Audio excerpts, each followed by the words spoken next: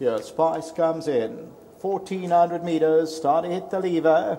Runners sent on their way from the 1400. Elusive Ladies right there. Dinah's Jet with the blue cap. Quick Answer now runs up into second position. Now followed further back by She's a Matador. Non-negotiable is on the outside of runners. That's racing about 4 or 5 lengths off the leader. Hot Response looks rather strong. That's with the blinkers. They're followed further back by September Rain. Era Fiesta's on the outside, then Sol's Region. She's a Matador now gets up to lead it. Dinah's Jet is right there at the rail, followed on the outside of Non-Negotiable, the white blinkers. Between them is Quick Answer.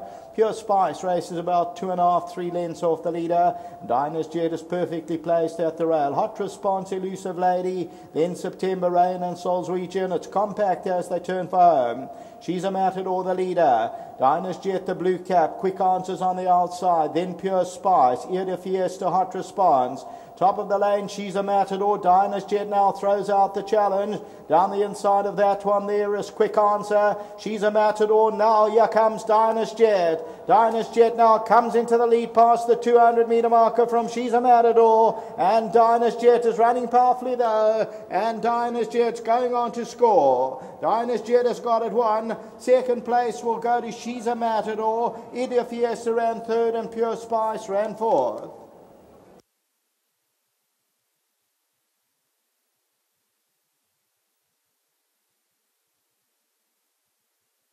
So, victory for number 3, Diana's Jet, the filly by Jetmaster for Mike de Kock. And this one's another one for Smunga Khumalo, also always prominent, then kicks away halfway up the stretch and then races away from the opposition. And number 3, Diana's Jet, pays R2.20 on the tote and is the tote favourite. Second placing, if we run it across, second placing will go to She's a Matador. Third to number 6, Era Fiesta. Then number 1, Pure Spice. They are followed by Hot Response, September Rain, Quick Answer. Then Sol's Region. Further back in the field then was Non-Negotiable. So the winner and favourite is with the blue cap under the hands. And Diana's Jet comes into the lead and then races away from the opposition, Smunga Khumalo. This one for Al Adiat, South Africa. And they win it well. 21 days since that last run. Was a little bit problematic on the way to the start. Was led down by George the Pony.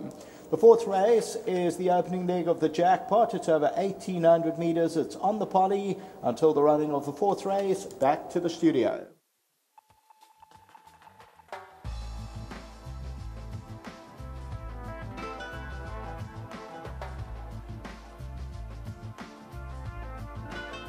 Welcome back to Greyville. That was race 3 over 1,400 metres, the first leg of your pick 6, and the favourites Julia Obliged.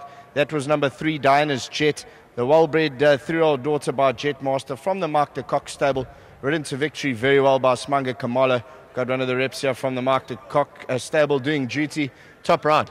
Yeah, well done to Smunga. She gave me a very hard time getting into the start. Just well done from keeping his patience with her. She's a filly that's improving, you know. We'll see how she goes. Hopefully she learns to settle. I think, yeah, if you get her right and she does improve, I think you're going to see loads more.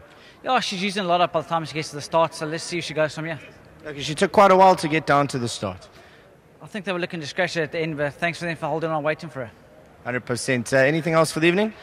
We've got a couple in the day. I think this was our strongest on the day. All right, lovely. Enjoy your evening. Thanks. Let's get Smunga. Smunga's getting lots of cheers here from the crowd.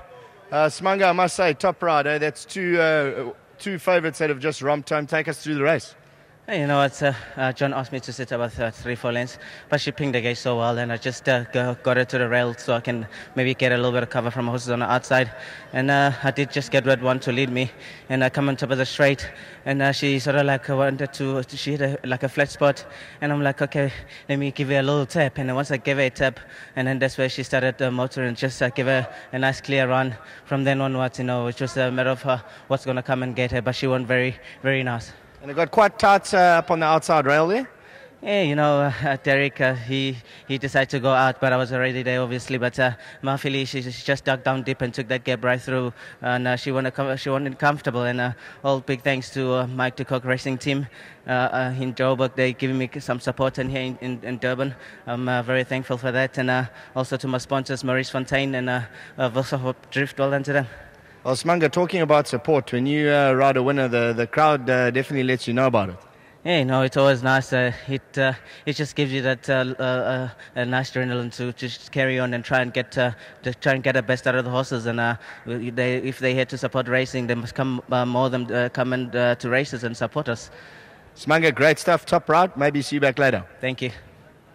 There we've seen the running of race number 3. That was number 3, Diners Jets. Another one for Smanga Kamalo, teaming up with the Mark de Kock stable. That was a 3-year-old daughter by Jetmaster. Like I said, Smanga Kamalo, Mark de Kock. That was the first leg of the pick 6. We'll see you back. Race 4, first leg of the jackpot.